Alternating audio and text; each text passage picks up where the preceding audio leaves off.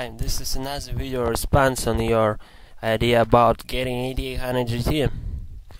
You know, I have this card and I know what it is, and it's fast. No doubt about it, it's fast. But it's absolutely not overclockable. If you want to overclock it, you get about maybe 40 megahertz more, and then you can't overclock it more because there is simply not enough voltage on the core.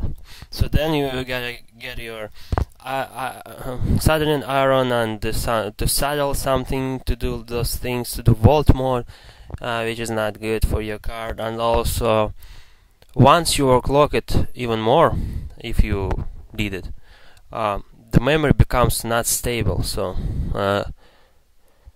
the memory, you have to lower it by 50 megahertz, then by 100. It depends how far you overclock your core. So the memory basically very weak on that card. It's very crappy memory there. So ATI 3870 has much better memory, and it can be overclocked even better. Another problem: 8800 GT is like a vacuum cleaner. The only thing that makes noise in my computer is 8800 GT video card. You know, my power supply is unnoticeable in my system, and my other things are noticeable, but the card makes it this so horrible noise, especially when you play games. It becomes like a vacuum cleaner. Then you can't stay anymore because the sound is awful. That's all because they came up with the single slot solution. So if you think about getting an NVIDIA card, 8800 GT is not the way to go, or it's not the way to go with the stock cooler.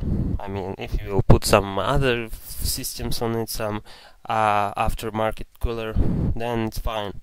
But the stock one, it just sucks.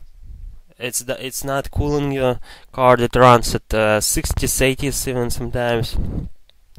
So don't get the 8800 GT, get the 3870. Right now I'm thinking about downgrade, or would I call it downgrade?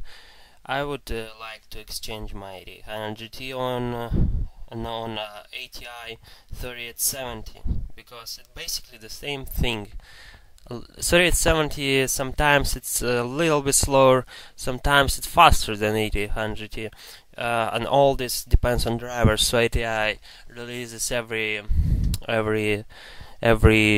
month, I guess, every 2 months, new versions of Catalyst driver, and it becomes faster and faster every day, I would say.